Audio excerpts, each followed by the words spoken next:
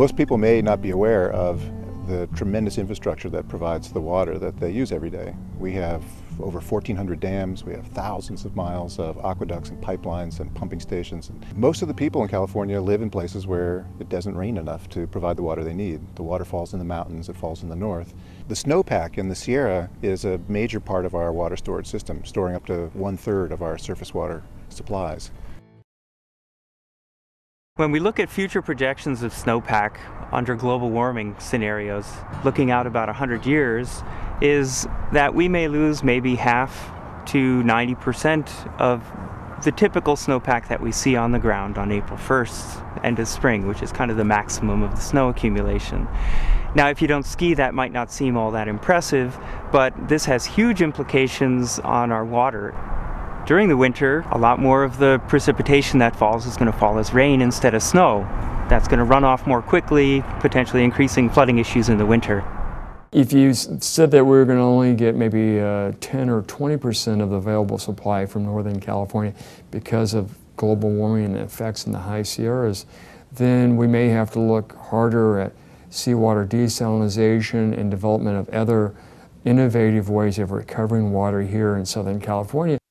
We expect water demand to grow quite a bit in the coming years, and it's unclear now how we'd be able to meet that demand, let alone if we lose a significant portion of the snowpack due to global warming. Water development in California has come at a great cost, not just a financial cost, but environmental cost.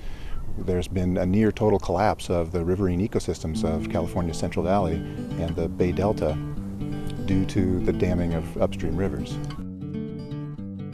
Well, the Delta is an enormous wetland where all the rivers that drain the Great Central Valley come together.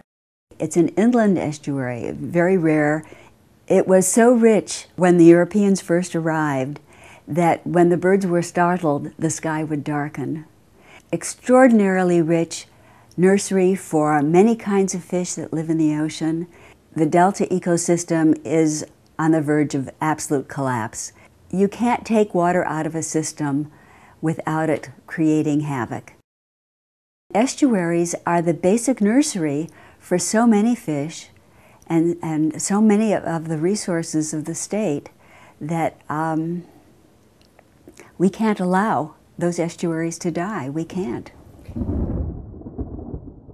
I can foresee two possible scenarios for the future. If we are able to limit our greenhouse gas emissions and keep the loss of the snowpack down to, say, 50%, we may be able to cope with that loss through use of alternative management strategies and technologies.